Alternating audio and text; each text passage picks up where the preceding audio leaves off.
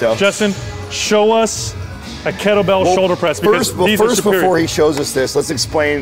Recently on the podcast, we talked about unconventional lifts, right? So different types of tools that we utilize in the gym, and I think kettlebell, I think we could all agree, is probably one of the best tools. One of my favorites. And one of the most underutilized, I think. I think this should be a staple exercise in almost every. Well, there's few things that I use the kettlebell for, and one of them is definitely pressing, just because I love the way that I could get that natural shoulder rotation involved in a press. So you'll find that it tends to mimic a lot more of that natural shoulder movement ability.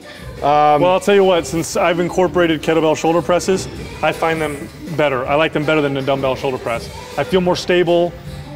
In my other presses, I feel stronger, and I've developed my delts a little bit better from using them. So, but you got to do them right. Right, you got to do them right. And so they are more technical. There's a process behind the kettlebell.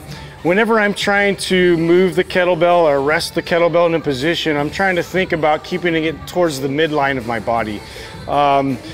With the kettlebell press, what I want to do is I want to keep it, start basically in the racked position. So the rack position, I will go ahead and demonstrate, is basically, if I take the kettlebell and I start by swinging it into position, I'm going to keep my hips, and then I'm going to rest it here on my chest. So that's called the rack position. This is the rack position. So now, what I notice here, notice how tight he is. And I was just going to say, that's what I noticed. I noticed how tight the arm is.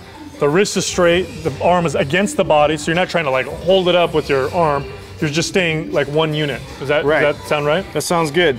So from here, I want to be able to keep this vertical line as straight as I can. So to do that, I'm going to have to rotate my wrist, and I'm going to have to rotate my elbow and then my shoulder in order to produce that. So all in one fluid movement. It's going to be one fluid movement that just goes up into extension. So it's a nice natural movement for the shoulder to do. So we take it here, we go up to press with rotation, and now at the top I want to make sure that I'm packing my shoulder by depressing that shoulder blade down. So show me unpacking, like what the opposite would be. So I'm reaching. You don't want to be reaching up with the shoulder blade. This is reaching to the top, unpack. Now pack the shoulder. So basically he's depressing the scapula. So that's where you want to be, right here. So I have a lot more control in this. With any kind of load that's overhead, I really want to make sure that I'm stabilizing properly, supporting my back by squeezing my glutes, altering my hips, so now I can engage my core as well to brace my spine. So now I'm going to take it from this position, and I'm going to do the reverse. I'm going to rotate it back down and with the wrist right back to the rack position. Awesome. What is a couple, show us a rep or two of what it should look like speed-wise. And so tightening, bracing, press with rotation. Try to maintain that nice upright posture. Excellent. And it looks something like that. How do you bring it down? What's the right way to put it to the floor, by the way? This is important now.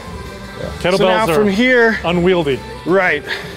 If you go through and you do a proper swing, I want to sort of emulate that on the way back down as well. So I'm going to kind of throw it out and catch it with my hips. Oh, there you go, right between the legs. And then we bring it down. This is my favorite version of an overhead shoulder press.